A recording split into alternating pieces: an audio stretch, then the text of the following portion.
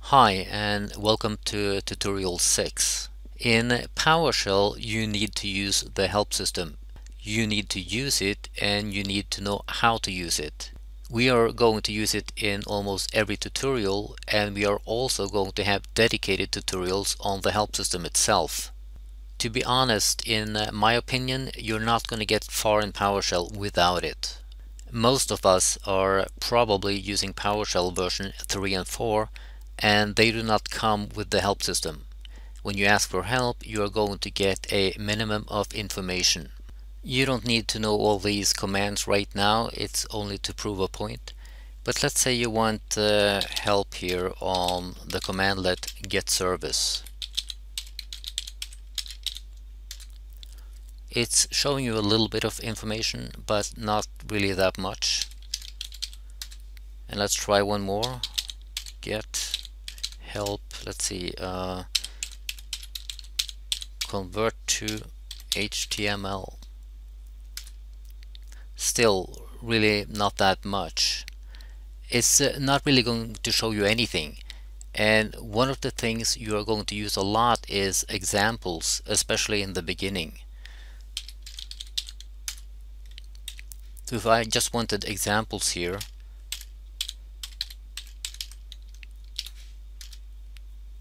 we don't get anything. But at the bottom here it gives you some good information. You can use the update help.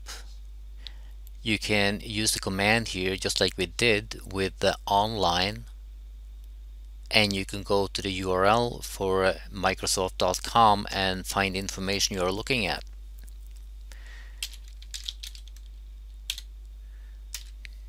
If we use the help convert to HTML online,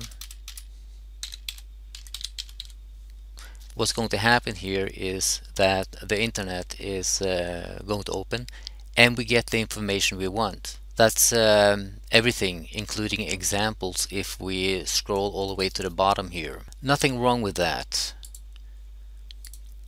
But we want that information right in our PowerShell. And Microsoft updates the help system once in a while, so it's not a one-time occurrence. And you should update the PowerShell help system frequently.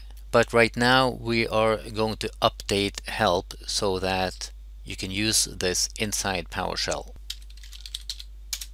To do so, you need to be an administrator. Look at the top left here, it says administrator. Otherwise, you're going to get an error. As administrator, just type at the command line the following: update dash help, and things start happening.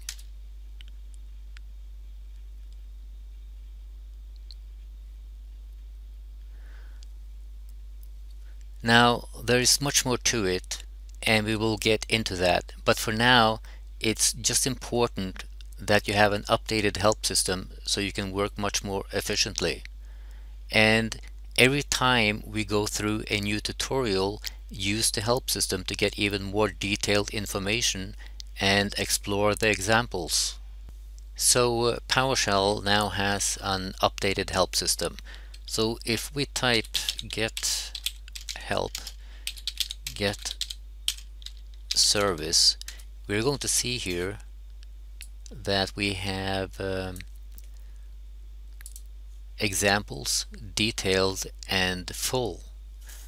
So we don't need to just use get service anymore. We can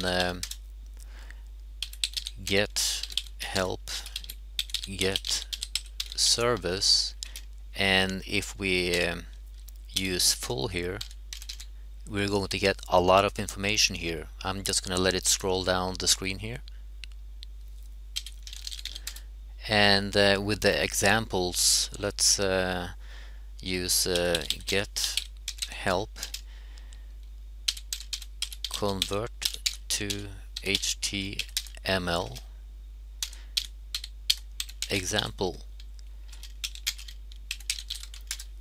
And you see here we have examples that we can use and try. So that's it for now, and the first thing you should do now is just update your help system.